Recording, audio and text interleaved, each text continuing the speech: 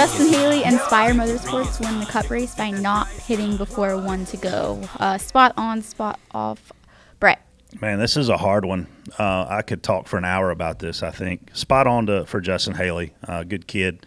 Like I said, had one taken away from him last year at Daytona where he really didn't have a reason to go below the yellow line, but he did, and NASCAR had to make a call, and they did, and they DQ'd him. So a little bit of revenge there for him. I'd have to wonder what he's really feeling inside today because I feel like all day yesterday he probably just couldn't believe that he had just won a race considering he was in a back marker car, probably never passed anyone all day, maybe not even all year in the Cup Series. I don't know. I mean, that car's not really a competitive piece of equipment, but good for him. Where my struggle lies is, NASCAR has to throw the caution because it's for the big wreck, all right? So then we're riding around there, and they open pit road, okay, and then everybody pits.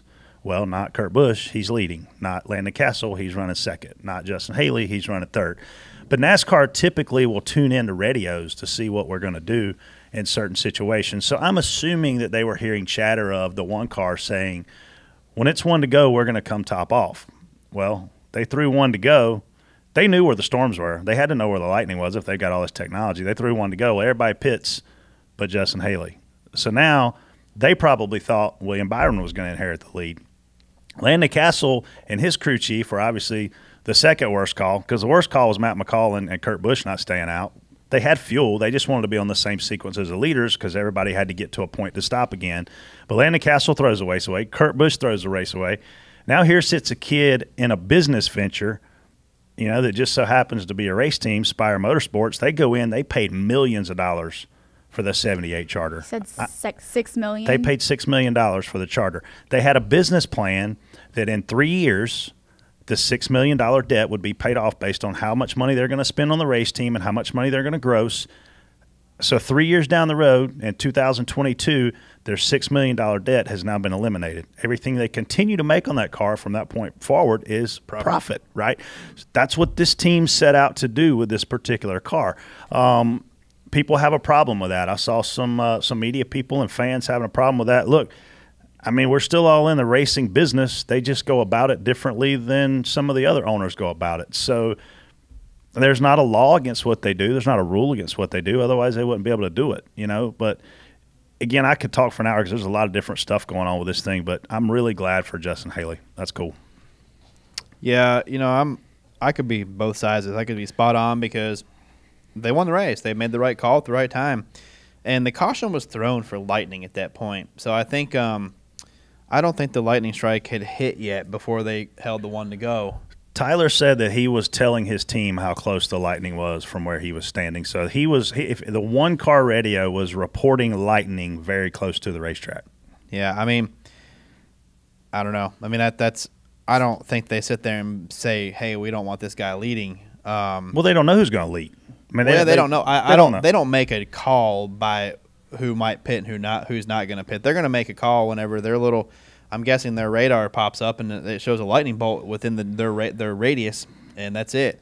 But I'm spot on for Justin for obviously missing the wreck and but it just somebody said he ran 27th all day. He was 27th when going into turn 1.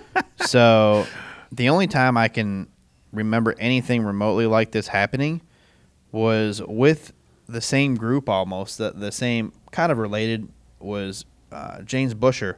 Chris Buescher? No. James Buescher at Daytona. 2012. There was a big wreck off of 4, and he was running probably 15th, middle of the backstretch, comes off of 4, and they all wreck front of him, and he wins the race.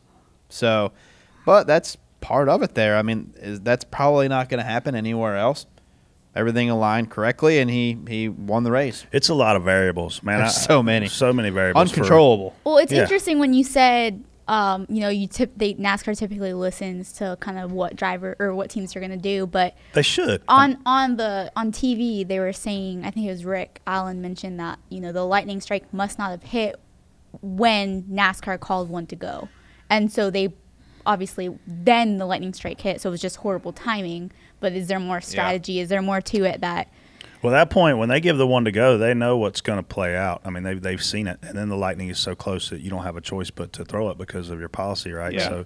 So, Justin Haley's group made That's got to be the biggest upset in sports history. I don't recall ever seeing a team that not competitive win anything. Like, this is unbelievable. This is like something like this is it's like a way lower like a UFC fighter or boxer, a way lower guy fighting a top ranked guy. It's like TJ beating Mike Tyson. Would be like me fighting Floyd Mayweather and him breaking his hand and can't go on, and I get the win. Yeah, I mean it's something crazy like that. It's the biggest upset in sports history. Yeah. I mean, again, this. Although I think I could win that. What was the best finish they've had all year before a win? Probably 28th, maybe. I mean, that's probably stretching it too. I mean, these guys are again. TJ, I think Dickerson owns a part of that company too. Smart guys, and they brought sponsorship into the sport. I mean, they've got a plan here, but it certainly wanted to go out and win a race. Hey, good for them though. For everything worked out perfectly. You couldn't plan on any of that stuff happening again. Like you just do the simple math, right? So you know that last place is going to earn them about $4 million a year in revenue, right? So they paid $6 million for it. They're telling you they want to pay it off in 3 years. They're telling you they're going to run the company on $2 million, pay $2 million back to the bank. Obviously, I'm not including interest, for all you math majors out there. But long story short, that's what they did. I mean, they took a business risk, and this payoff was not calculated. So all they're doing now is paying their loan off quicker. Yeah. Best finish was 28th at Charlotte this season. Yeah. That's there's never going to be a bigger upset than what just happened right there, ever. And I don't know how. I don't think it can't. This can't happen anywhere but a plate race. 100% true. Yeah. Yeah. Yeah. To a team of that caliber, because anywhere else they're going to be multiple laps down, at that point in the race. Did you see the poll for how many people liked the race? No. It was like 60-40 liked it. Yeah. But that's also because NASCAR's hands were they're mad about the rain and lightning and stuff. Man, again, a lot of variables. Whenever you let's say this, if you do take that poll, judge it by the racing on the racetrack, not the outcome. Not for variables that can't be controlled. Don't say you didn't like the race because there was lightning within 8 miles. That's not fair, really. The race was very exciting, throughout. The Cup race was awesome. Both of them were awesome. Yeah. I don't know how you can say it was. See, this is why I'm starting to see the polls are influenced by who wins the race, really. Yeah. Other variables other than just the product on the track. Yeah, and people don't judge it by, because of the weather. Judge it by what you saw under green flag. Were you on the edge of your seat? Yeah. That's what I would The go Xfinity race in February was horrible. You could not run the bottom. Everybody was so loose. The top line prevailed every single time. We came back, obviously, this weekend, and the Xfinity race at night was phenomenal. It just – man, you just never know what you're going to get with these plate races. But I thought the Cup race yesterday was as good of a plate race as I've seen at Daytona in a very long time. Maybe since like 04, 05 even. Hey, get excited. Hey, I am excited. We got a new sponsor, OfferPad. They give you an easy way to buy or sell your home. All you got to do is hit OfferPad.com. OfferPad. Move freely. The victory is mine.